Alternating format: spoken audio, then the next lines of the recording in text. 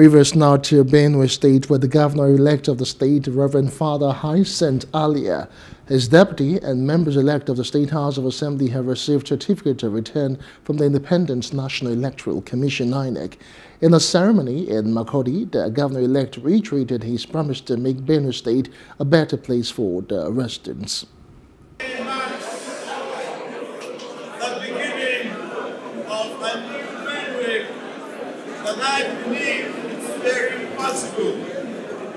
I'm confident we all the members of Assembly elect to make a transition and work friendly enough, much beneficial to the people of Benue State.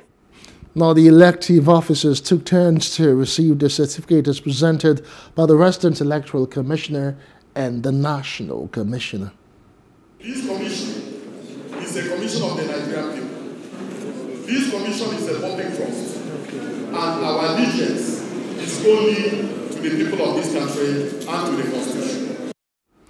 The members-elect pledged their utmost commitment to the upliftment of their constituents, especially the youth population.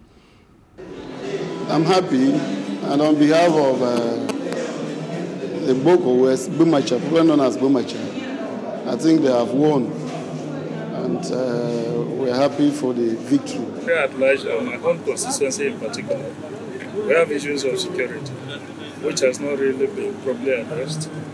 We want to tilt our signals towards that direction and see what we can do to stabilize this country, to allow people to go about their businesses anywhere, anytime they will want to do business. Hello, hope you enjoyed the news. Please do subscribe to our YouTube channel and don't forget to hit the notification button so you get notified about fresh news updates.